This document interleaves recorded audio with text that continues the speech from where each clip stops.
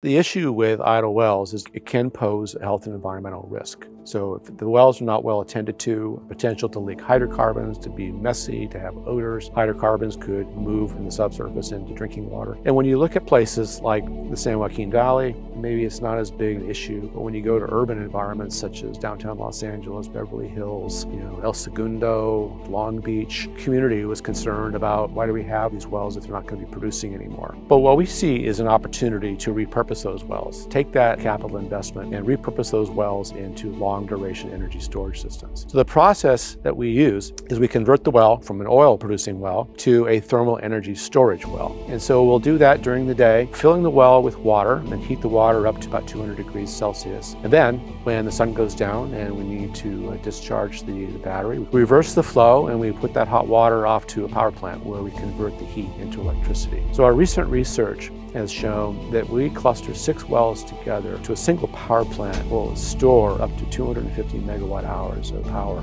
So one of the answers to this duck curve, flattening it out, providing flat generation, is long duration energy storage, using this vast inventory of idle wells, repurposing them for storage. Basically taking something people don't like, which is an oil well, and then providing them with a clean energy solution. So it's a big win-win-win for everybody involved.